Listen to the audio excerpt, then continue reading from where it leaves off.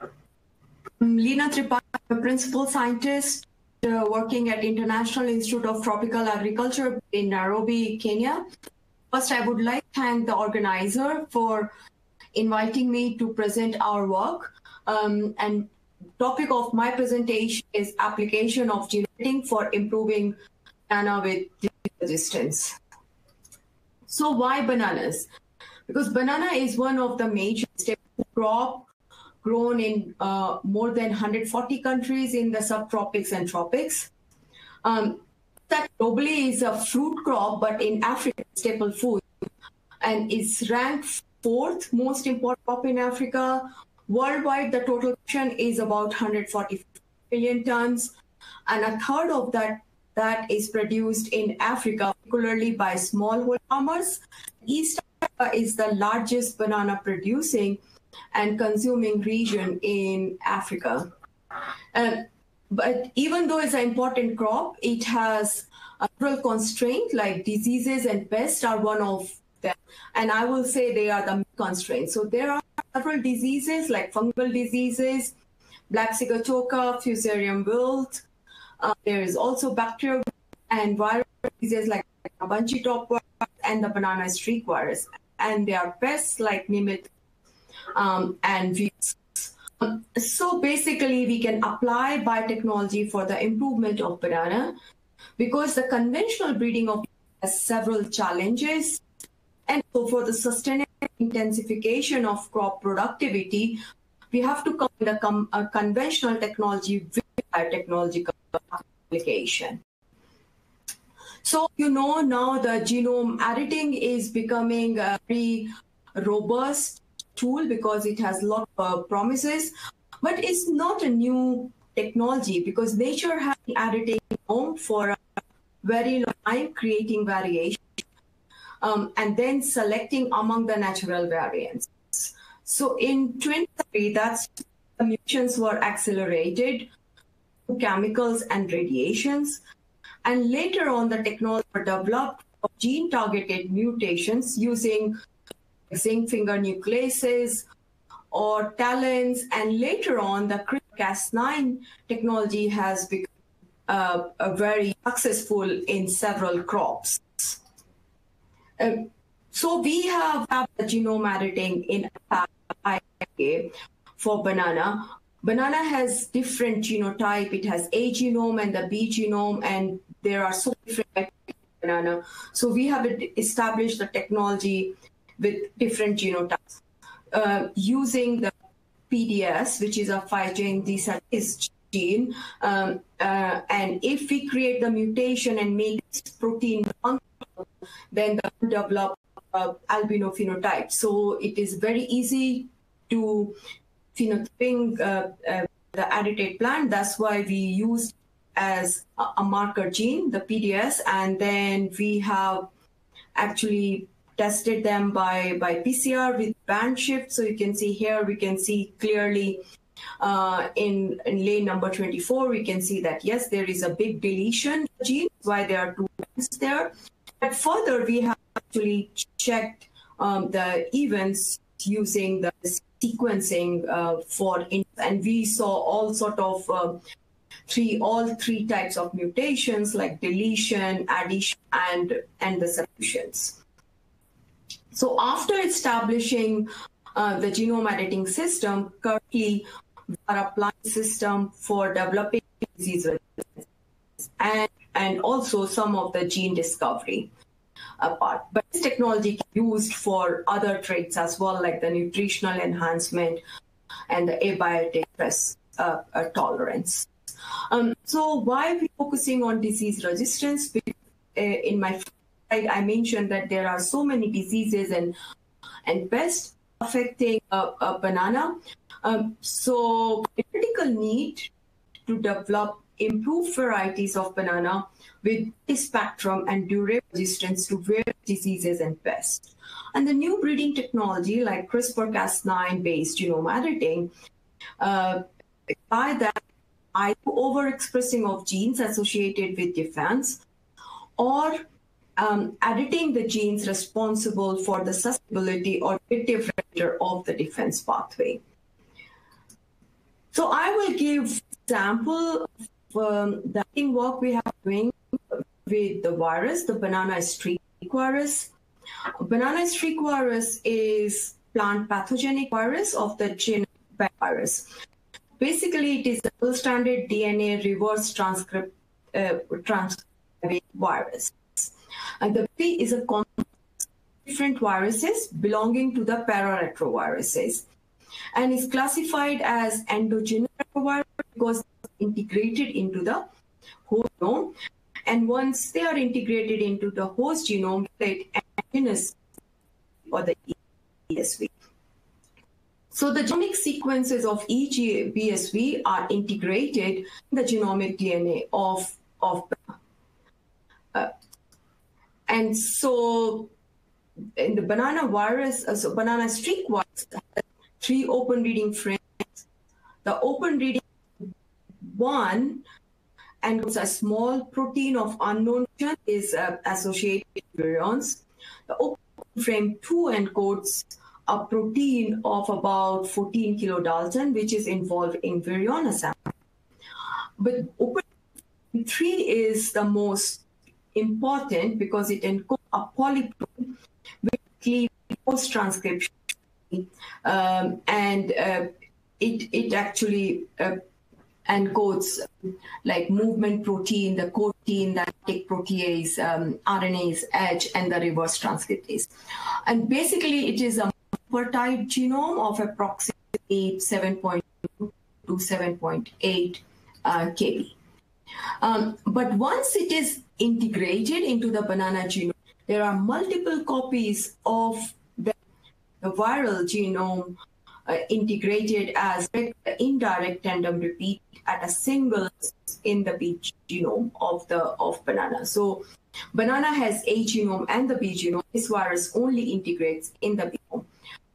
So basically, which is like about 7 kb virus, it becomes about 22 to 23 kb once it's integrated into the banana genome.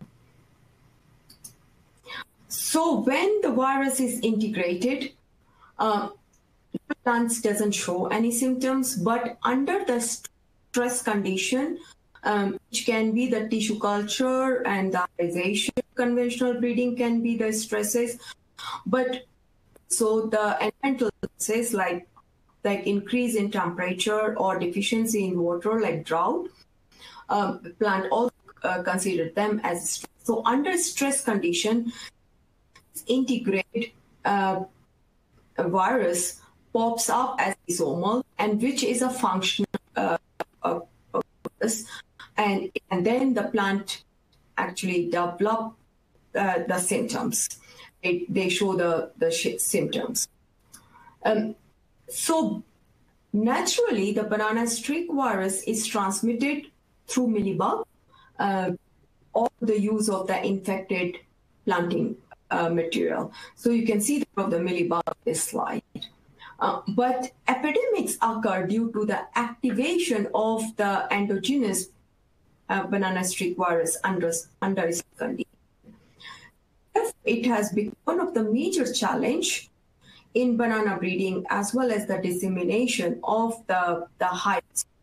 And the banana as the B genome is called plantain. So A, B are plantain. Breeders cannot use the germplasm, which has either one or more than one B genome. So there is diploid, which is balbiciana, which is BB, and normally breeders don't use it in the program, so it has important traits like for the distance because of the endogenous banana streaks integrate in the genome. So that's why it is necessary to make the B genome of banana free of the activable sequence of the EBSV. So the strategy for inactivation of the EBSV is we targeted the open reading frame of the virus. So open reading frame 1 and 2, because they are small, so when targeted and editing happens at the simultaneously the same time, then we expect a large lesion. And in the open reading frame 3, we have targeted only single site, and then that creates a small insertion or deletion. So that is like a small indel. And if we have combined these two, we were expecting that virus should be inactivated permanently. We have designed the guide RNA based on these 3 open reading frame, and we use the Cas9, which was a plant codon optimized Cas9. And then we have in the same, because we plasmid-based delivery of the CRISPR Cas9 reagent. And all our guidelines were actually regulated by the rice use promoter. So we use the plantain. So the plantain we used for this study is cultivar Gonjavaya, and we collected the material from the field in Uganda. These plants were not showing any symptom in the field condition, and we started in vitro culture in the lab, like the in vitro plants, like you see this in this.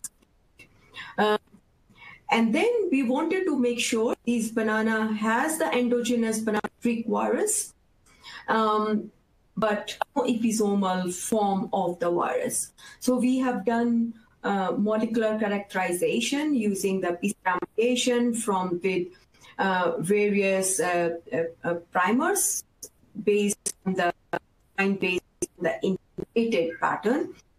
We have also done the southern analysis, and we have formed it was integrated, and we didn't find any episomal form, and it was integrated as a multiple copy, either as a direct or indirect repeats. So after that, we have generated the cell suspension of that plantain in and used the plasmid with the kind and the guidance in them, and use the agrobacterium mediated transformation using this cell suspension, and generated the transgenic plants. Then after that, we have confirmed the integration of the Cas9, because these were genic plants, so the Cas9 gene was integrated in the plant.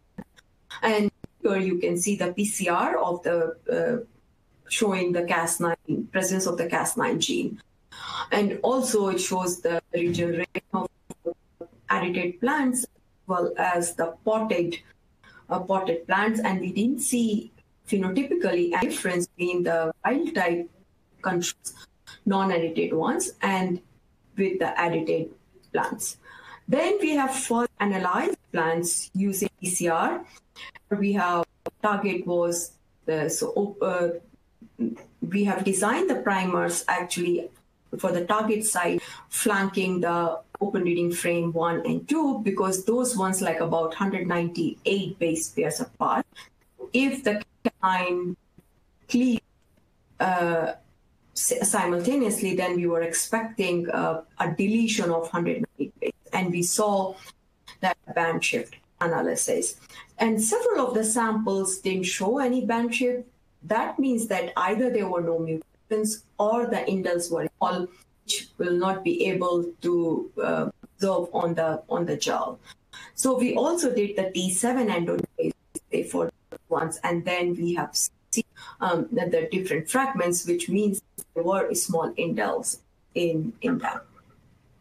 After that, we did the sequencing. So we did the sequencing for the two targets, S1 and the S2.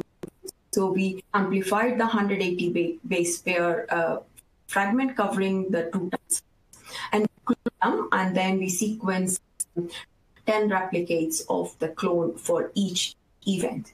And 17 out of 20 event sequence showed target mutation. And out of 17, actually 15 showed the mutations at both sites. Then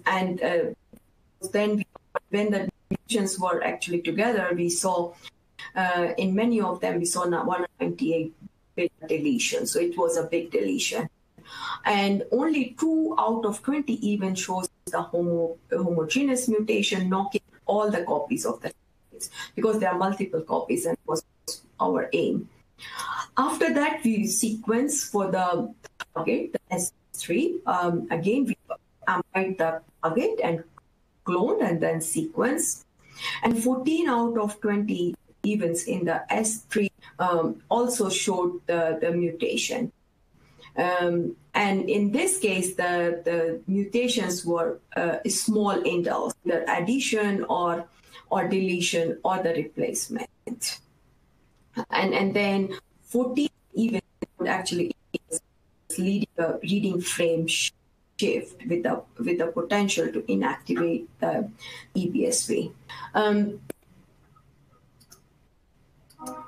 So after the sequencing, we have confirmed, yes, these were the edited, and then took 8 edited events for the glasshouse evaluation, along with the control which were edited. So in the figure, the first figure is the control, and the remaining are the edited events. And stress the plants through the water. So we didn't give the water to these plants for 2 weeks, and after 2 weeks, these plants, the whole plant actually showed a streak symptom. And only 2 events of the edited show also slide 6. The other 6 out of 8 events tested didn't show any symptom of banana streak disease. So then we further tested it by PCR for the presence of the virus, symptomatic and the non-symptomatic, and we didn't find any amplification in the non-symptomatic plant. We also did the qPCR check, and in this, our control was the Cavendish, because Cavendish has AAA. So in that case, there is no integrated streak virus. We have seen control, and our 6 edited events were similar to the control, confirming that those 6 events had activation of the virus. So asymptomatic plants handles in all the open reading. And I was curious why the 2 events showed the symptoms. So these 2 symptomatic events had indels only the open reading frame 1, open reading frame 2, but they didn't have any symptom in the open reading 3, which indicates that the open reading frame 3 may play a crucial role in symptom development. So basically, as I explained before, open reading frame 3 encodes a polyprotein, and which is post-transcriptional by hepatic protease into the functional ORF3 encoded proteins. And our target for is in the hepatic protease. So basically, if we make the aspartic protease non-functional, we are making all other proteins non-functional. So, and also seeing the multiple knockout in all the 3 RFs can completely prevent the activation, because that's what in the 6 asymptomatic events. So in summary, we got about 95% mutation efficiency using the multiple guide RNAs. So with all the 3 guide RNAs, we saw the mutation in 9 events out of the 20 testing. 85% showed indels in the target 1 and the target 2. 70% with the small cells using guide RNA at the target 3. Out of the 20 tested, only 2 show homogeneous mutation, not of all copies, and 2 good enough. We further tested for the uniformity and the stability of mutations. So what we did was, we took these 2 events, we multiplied them through tissue culture for several durations. Then we test different leaves for the mutation and find out that the mutations were same in different leaves. And we also test different daughter plants, and they showed also the same indels, confirming that the mutation were uniform. table. We did the off-target analysis. For off-target analysis, we have actually blasted the RNA plus the PAM, this nucleotide, with the A genome, which is the Musa acuminata, the reference genome, and also the B genome, Musa. And we found about 58 off-target sites in the A genome, and then B genome sites in the B genome, matching about 63 to 95%. But these are like a putative. Then that further, we have 7 potential off-target sites, 9 different ones. And we only saw the 1-point mutation at one putative off-target locus in just one. So our result gave low probability for potential off-target mutation. Now we actually have a strategy to knock out the endogenous integrate banana streak virus. So now what we are doing is actually improving the parents. So the plantain we have used is a triploid, but the parents either diploid or the tetraploid. So we are busy actually improving these tetraploids and diploids so that they can be crossed. We get that, which will be the free of the banana streak virus.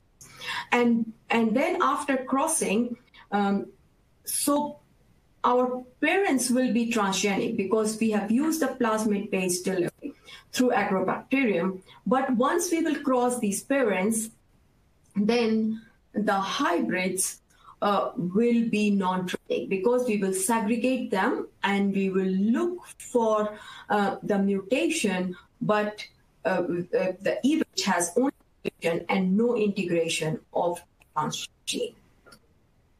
So now we are focusing on additive banana for fungal and bacterial diseases, and I will briefly tell you about what we are doing for the bacterial Xanthomonas. This is a serious problem in East Africa because it's affecting banana production and the livelihoods of millions of smallholder farmers growing bananas in East Africa. So to identify a target for editing of banana for the bacterial resistance, we have conducted the comparative transcriptomic analysis using the Musa bal banana, the wild type, and is resistant to the Xanthomonas wilt. Compare the Musa balbi, a successful banana variety, and we have identified the target based on the differentially expressed gene. And now we are creating the mutations either in the susceptible genes or supporter genes, and the transcriptional factors involved negative regulator of the defense pathway. So I'll give you one example. We have used the DMR6, which is a downy mildew resistance dependent oxygenase that act as a suppressor of plant. This gene has been tested actually in few other crops as well. It is upregulated during pathogen infection. So if we can make this gene non-functional, then the plant should develop the resistance. That's why we have edited our bananas. The knockout of the DMR6, we have used the multiplexing, so we use 2 guide RNA in DMR6. So DMR6 mutants of bananas, then we have tested them against the bacterial resistance by inoculate these plants with bacteria, and our edited plants, some of the edited plants didn't show any disease symptoms, as the old one type bananas developed the disease finally completely succumb in 6 weeks' time. So now we will be testing further these plants in the glass house and condition to form our result. So finally, for conclusions, I'll again emphasize as banana is major staple food crops grown in subtropics and tropics. its production is largely constrained by diseases and pests. So therefore, there is a need to develop banana varieties with multiple and durable resistance to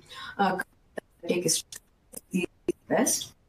And CRISPR-Cas9 based genome editing has established banana in our lab, and we are currently applying this developing disease resistance in bananas, and of its application demonstrated for permanently activating the banana streak virus, which is integrated into the B genome of banana. And currently, research is focusing for application of genome editing for developing resistance to bacterial and fungal disease. In the end, I would like to acknowledge my team with Jendra, Valentine, Sam, Sarah, Mark, and also the biologist Lava and our bioinformatician Tushar Shah.